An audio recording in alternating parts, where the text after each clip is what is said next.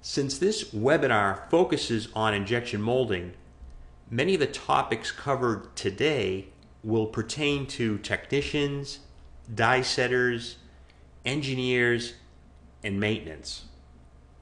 To begin our discussion today, covering 10 procedures to fine-tune any process, we will discuss establishing fill, establishing gate seal, establishing cushion, melt temperature, temperature profiling, tacking temperature, heater band monitoring, nozzle sizing, material preparation, housekeeping,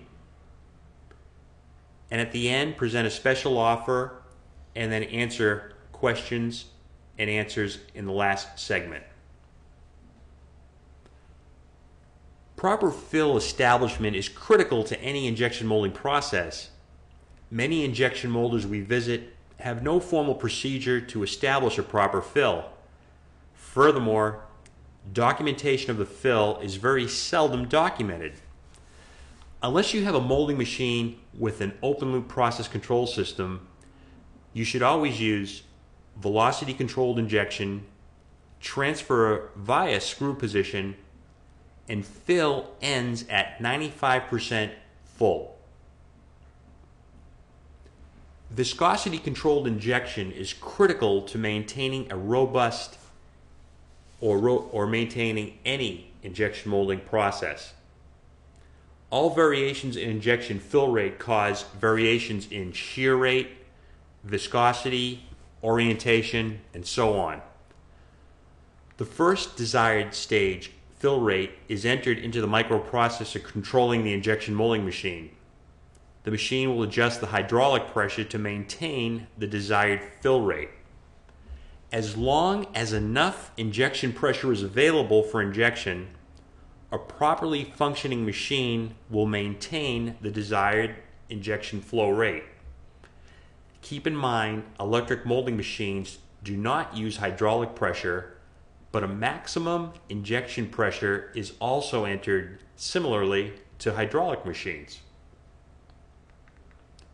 The transfer from velocity-controlled first stage to pressure-controlled second stage should be done by screw position. This is the best way to separate or decouple the first stage fill from the second stage pack. This separation is actually much of the foundation behind what is known as decoupled or scientific molding.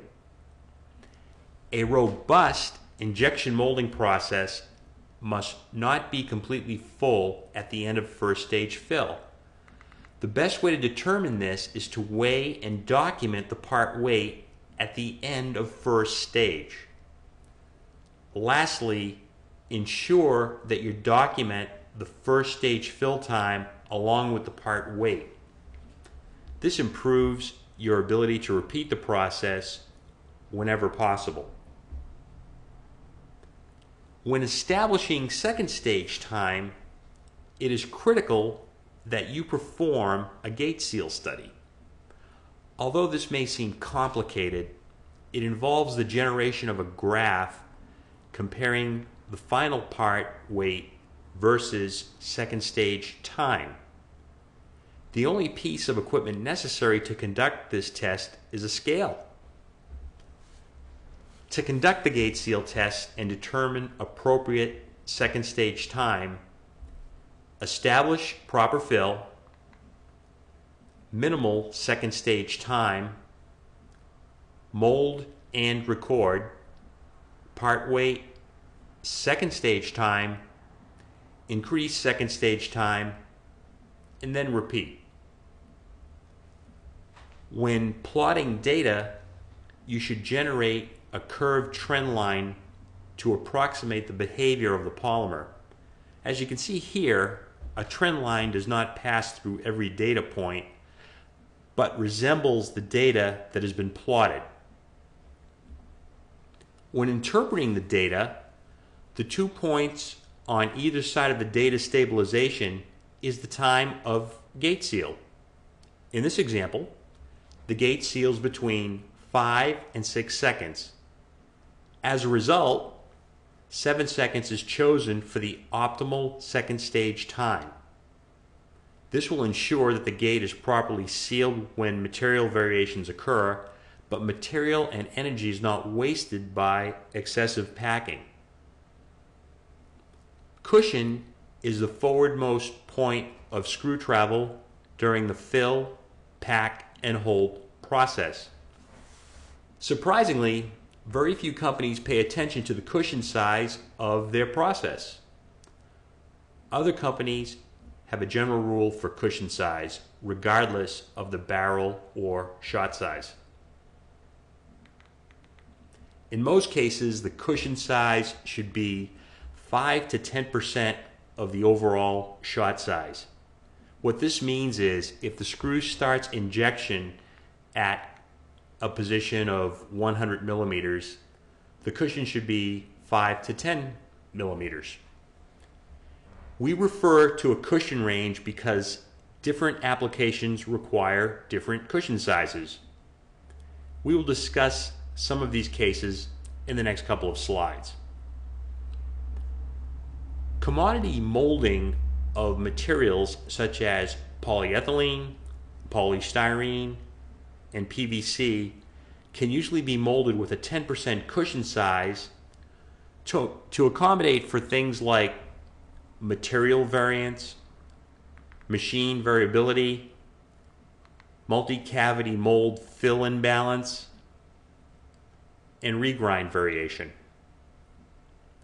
High precision molding applications usually use engineering materials such as polycarbonate, polysulfone, and nylon.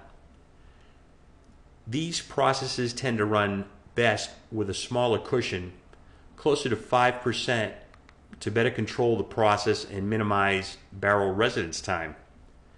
When running such a small cushion, it's important to check the cushion size routinely, especially during color, regrind, and lot changes.